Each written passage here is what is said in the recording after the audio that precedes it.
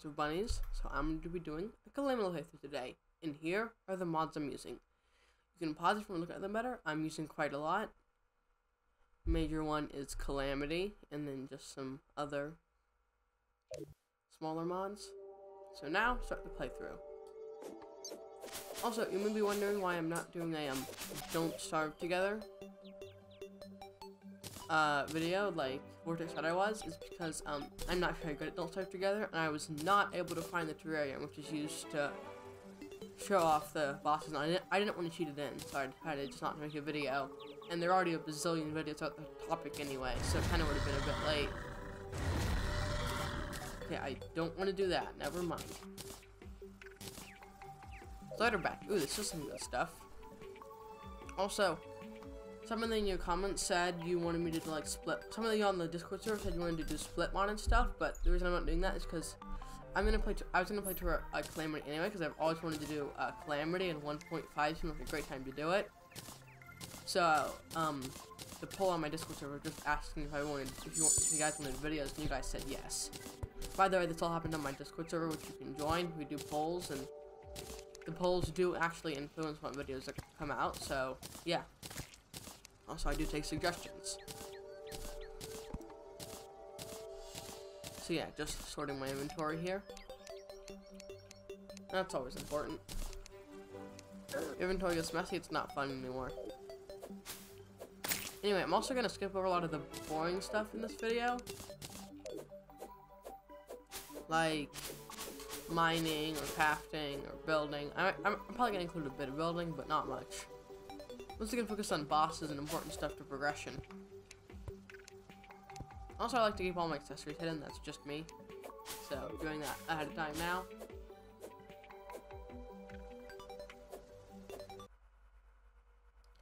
Anyway. So, yeah, some time has passed. I got some gear, got some iron armor, the cool Wolfram shield thing, and I got a Wolfram summon. So I got a flying carpet from that desert pyramid that I just exited. And interesting. What's that thing? Not moving. I also got an enchanted boomerang, if you're wondering. So, yeah. Boomerang time. Okay, not fighting back. Interesting. Not halfway dead. I wonder if it drops anything good. It has a lot of health. 1,000 health is a lot. Oh, okay, it's a boss. Yeah, that's gonna be fun.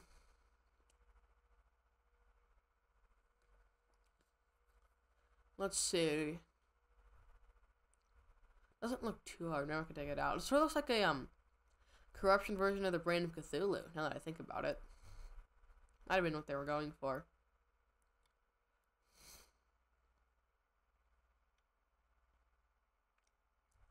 But yeah.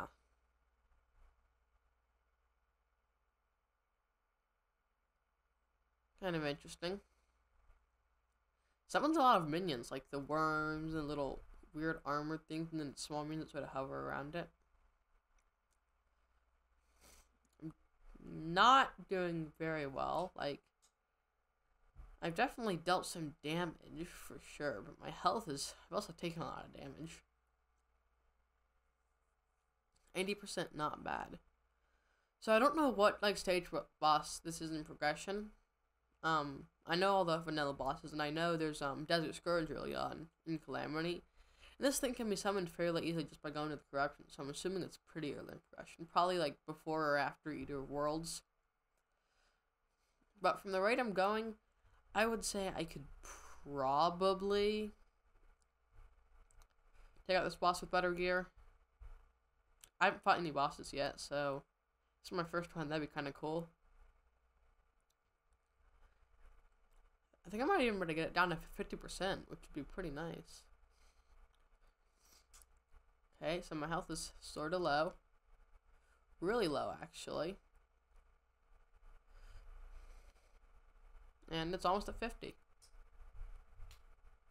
Yep, there we go, less than 50. I mean, my health's a lot less than 50%.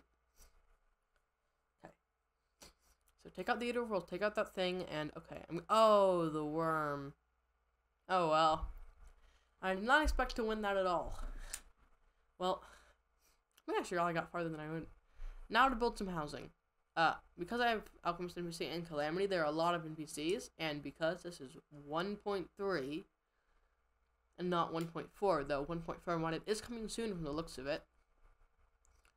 I do not have to worry about NPC happiness. I'm just gonna build a giant NPC box. Not a prison, just a box. I'm not a big fan of NPC prisons. I don't know. I just like to build them in this style. 12 wide, 6 tall, platform the top and bottom, doors, workbench and chair, and 1 torch.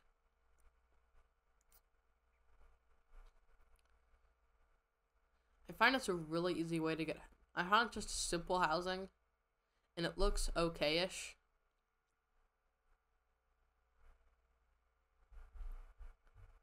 So yeah. Anyway, also I find like building building up the framework and then going through for every house and adding 1 chair, 1 thing, 1 door at a time. Really fast way to build housing, but building each house one at a time, like build a bunch of houses and just go through and give each one of them a chair, each one of them a table, each one of them doors, each one of them a torch. Anyway, now time to deal with magic storage. Let's see, I can have the storage heart and the storage access. Just put all my stuff in there. Okay, yeah. Turns out I spent forever trying to put my stuff in the storage access with no actual storage container thingies that are required. So yeah, that was rather fun. And then I learned actually I needed to get those, so I did manage to get some storage containers. But you know what I completely forgot about?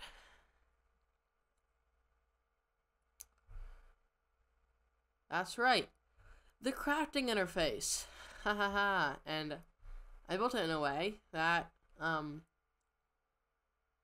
yeah. There's no actual room for the crafting interface. So yeah, that's fun. I'm gonna have to move it. I'll have to move everything. Yeah, yay. This is. So I just moved everything from my chest to my storage, and now from storage to testing them. I have to move them back to storage again. This is a lot of item juggling, and the lack of the transfer all feature, and the transfer all feature not working really amplifies this. So anyway, time to go do some mining, I believe. Try to get some sapphires.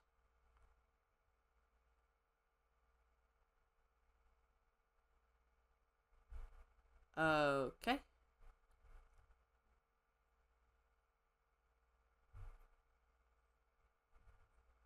Time lapse has been paused. Okay. You can't actually break those. Interesting. Well, that makes sense, I guess. Let's just put this. And now. Okay. Have a storage hard access. And everything is good to go with magic storage. Okay. Gotten some better gear.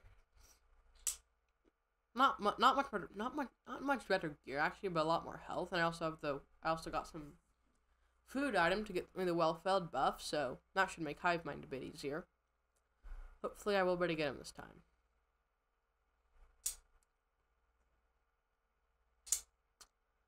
Okay.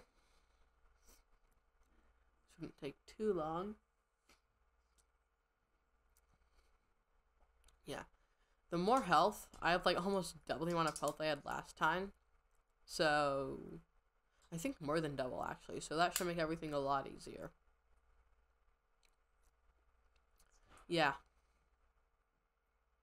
I know in Calamity, like eventually you get a lot more than 500 health, but I'm just wondering how. Like, there's a like, I know you can get more than 500 with potions and stuff, but I know Calamity, there's a way to increase your health beyond potions. I kind of sort of know the basics of Calamity, but not much about it. I've seen like parts of it in other videos, but I've never like seen a full playthrough or anything. So yeah.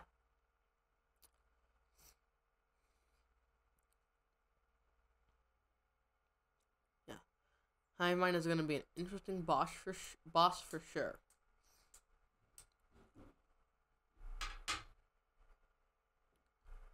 So yeah. Okay, my health is a lot better for where he is health-wise. I guess I'll call Hive Mind he. I don't really know. It's a corrupted brain.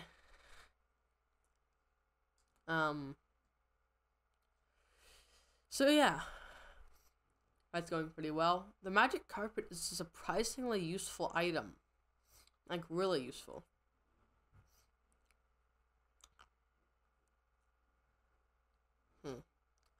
Boomerangs are a pretty good weapon, actually, yeah. Now that I think about it, boomerangs are great. They're melee, but they're also ranged.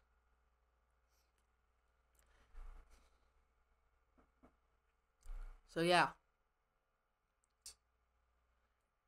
Half health. Way more health than I had when I got him to half health last time.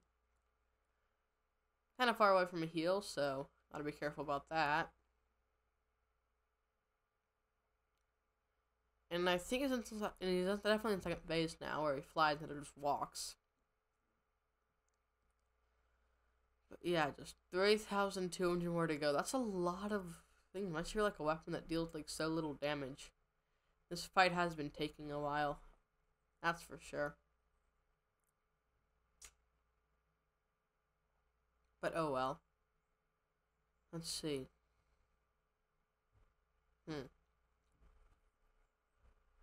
Don't think I'm gonna die. I don't think I'm gonna die sooner. He's gonna die soon. It's just gonna be like kind of a long fight.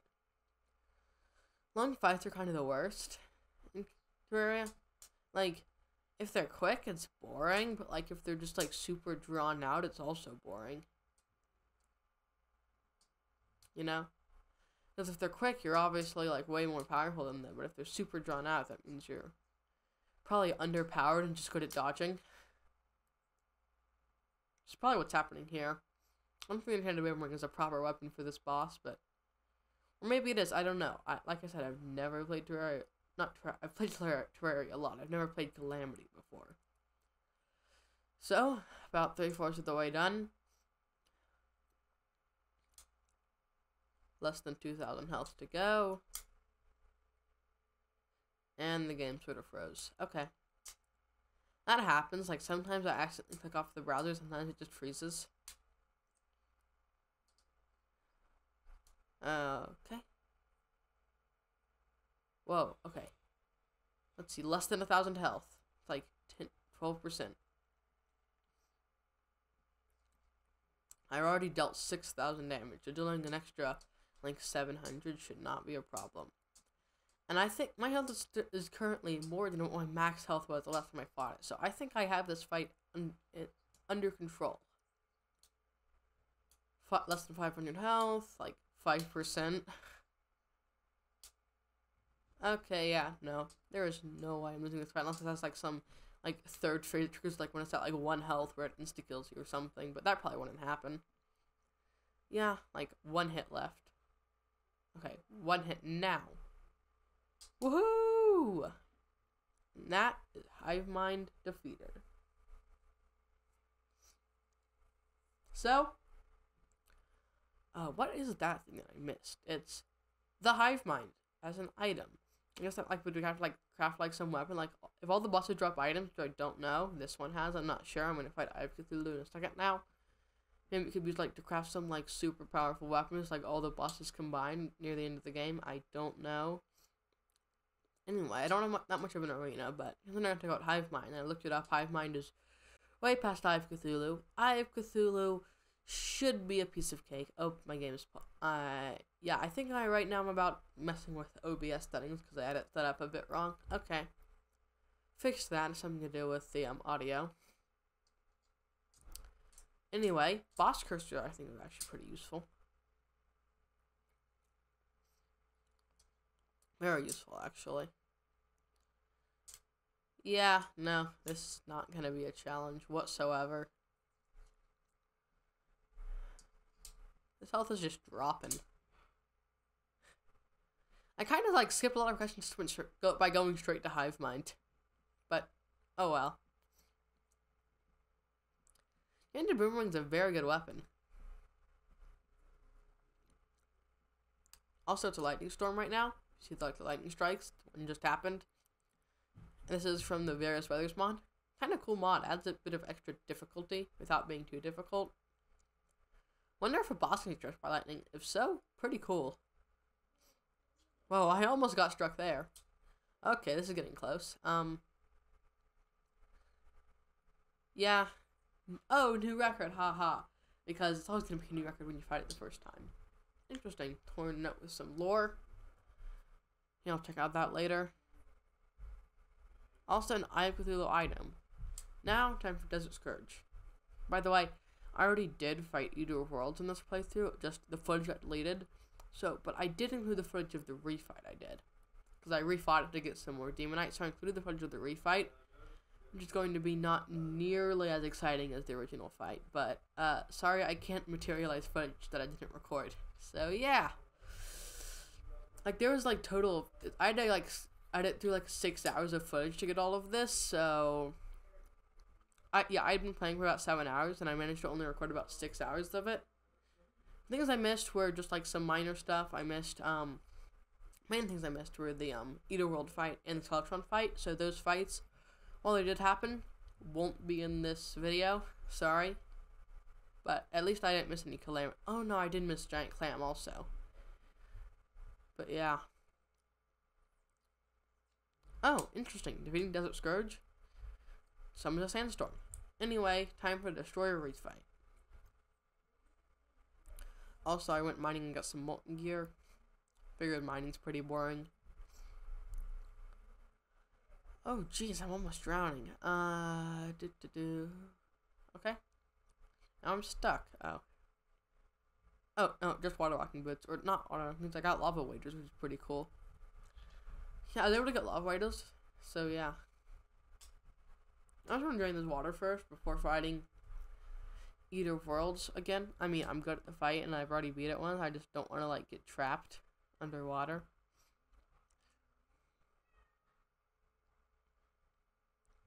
So yeah, by the way, this metallic dye, really cool dye. I got it from a strange plant. Yeah, because I forgot about that because this is 1.3 and 1.4 strange plants you can't do until hard mode. And I think I might be able to take this out in just one go.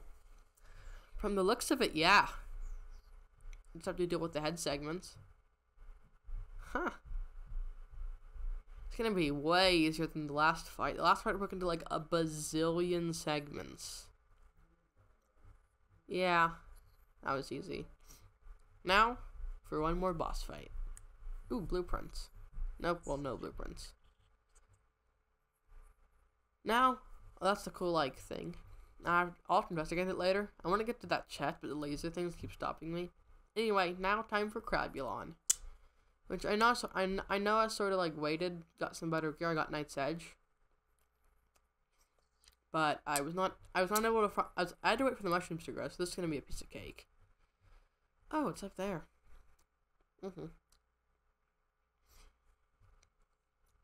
Blood Moon. What fun. Oh, ooh, okay, don't want to get strapped. Ha! Oh. Yeah. This is not going to be an exciting fight. Like I said, too short, boring, too long, boring. So yeah, sorry if a lot of these fights are boring. Anyway, that's the end of the first part of the playthrough. Next episode I will be starting hard mode. So yeah, this series should not be nearly as long as my Whips playthrough. Because I actually got a suggestion, a Discord server, to make my video shorter. So yeah. Nothing good from the boss, the mushrooms. Anyway, see you all later. Bye!